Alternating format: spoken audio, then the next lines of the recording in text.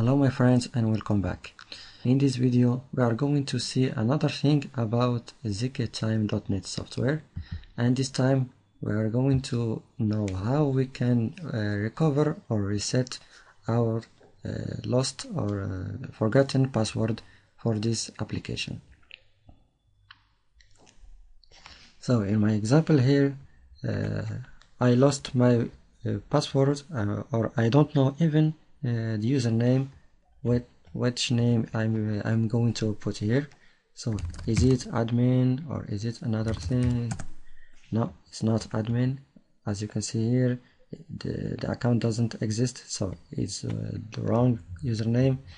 So I don't know how can I get to this software. So the solution for this problem is exploring and opening the software database with this tool. It's called SQLite database browser. It's portable. You can go get it from here from Google. Just Google SQLite or SQLite browser here. SQLite browser download. Okay, and you can get it from the official website. You can download the version, the installed version for your system, if it's 32 or 64 bytes, or you can just download the portable version like I did. So after downloading SQLite browser, we are going to install. Actually here is going just to extract it on my desktop. Okay, finish. And here I'm going to open software like this.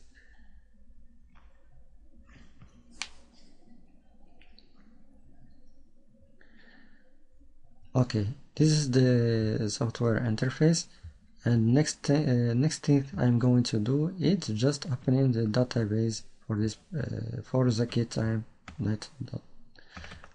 It's located by default. It's located under program files, and it's stored on software database or software folder, and this is it.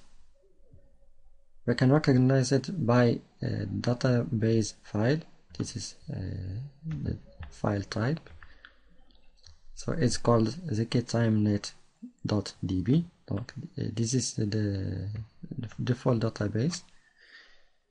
If you don't see it here, or you can't find it, you can search it by going through the command prompt and type this command. We're going to cd / then there /s and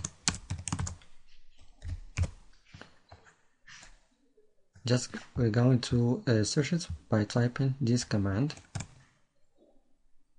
And we are going to just wait for the results. As you can see, we have many results, but if you see this thumb catch is not the right database, or even those have the database name must have a name like this, ZKTimeNET or ZKTimeNET, and as you can see here, it's located under the directory program files and ZKTimeNET folder.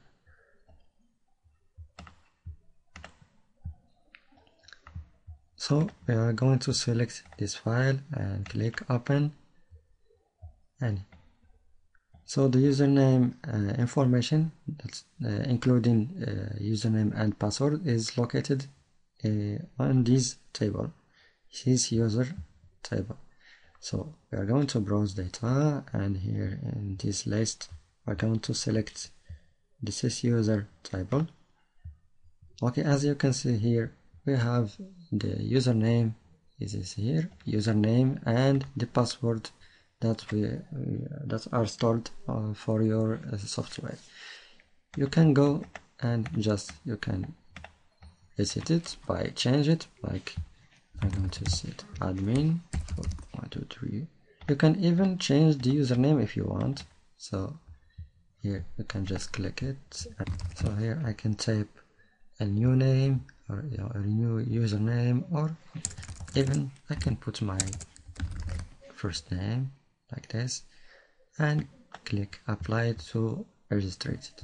Finally, just close this database, okay, and save these changes.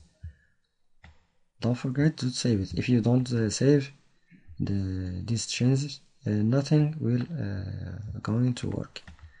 Okay, and after that I can just open my software again, and here I can use my username and password I just created inside the database, and click login, and here we go, we can open it again, and here we go, we can open again our software with the new username and password.